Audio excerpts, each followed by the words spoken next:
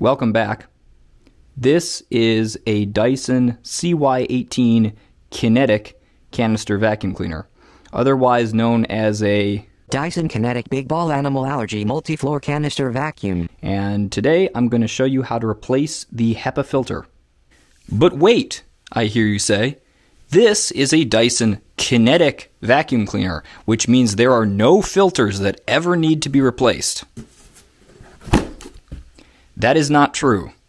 And today I'm going to show you how to do it. Now, for those who don't know, the premise behind the Dyson Cinetic name is that Dyson claims to have built a cyclone separator that is so efficient you eliminate the need for any kind of pre-motor filter.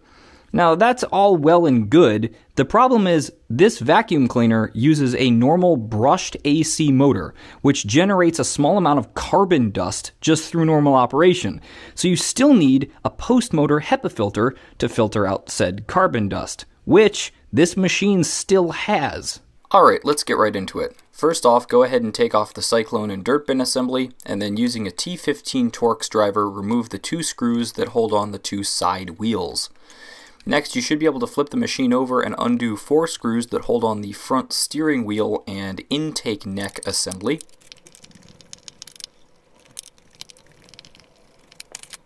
And then remove 8 screws that surround the clamshell of the ball assembly to split the halves of the clamshell apart.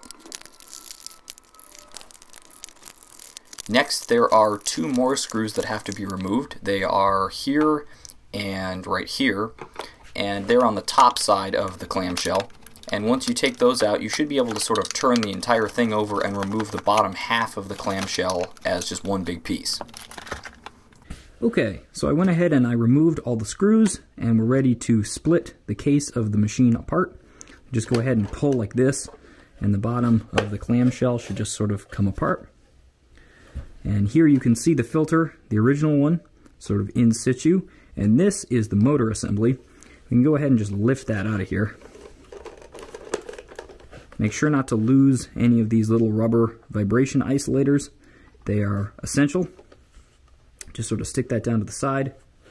Now go ahead and flip the machine over, and we're going to have to remove one Phillips head screw here, which removes this little parking hook thing. Now you can get a flathead screwdriver and go ahead and press down 2 white plastic clips right here and right here. They're a little bit difficult to do, so be careful.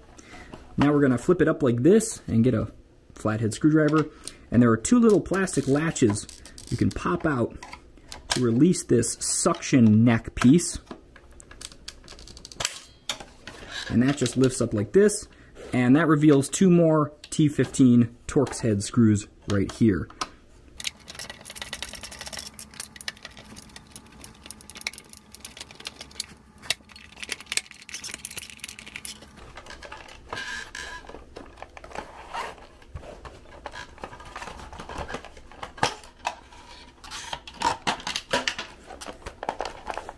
And there you go.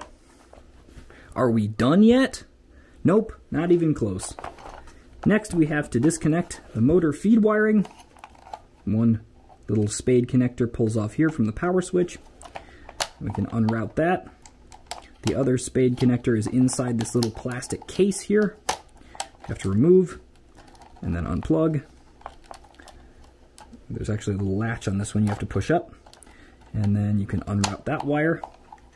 And now we should be able to pull the motor power feed wiring down through the filter and out. So there's the motor assembly. This leaves us with just the filter and cord reel assembly. In order to remove that, we're going to flip this over like this. You can see there's a little plastic tab right here. That has to be popped free in order to remove this cable guide piece from there.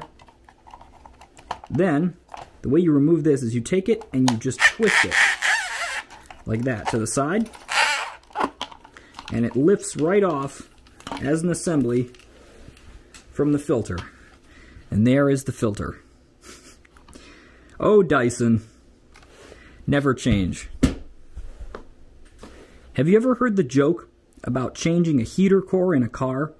That the way they built the car was by suspending the heater core from a piece of string and assembling the entire car around it?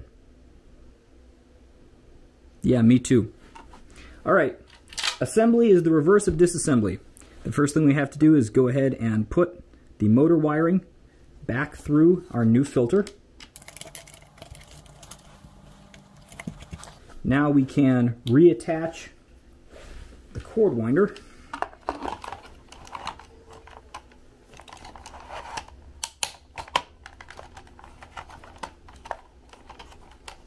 I will concede that's pretty elegant.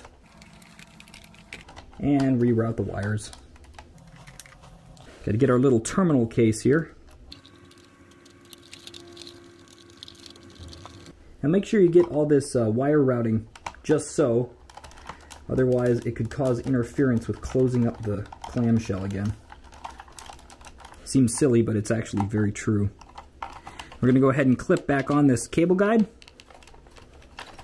Just like that. Now we're ready to put the top half of the clamshell back on. Just like that. All right, and now we put all the screws back in.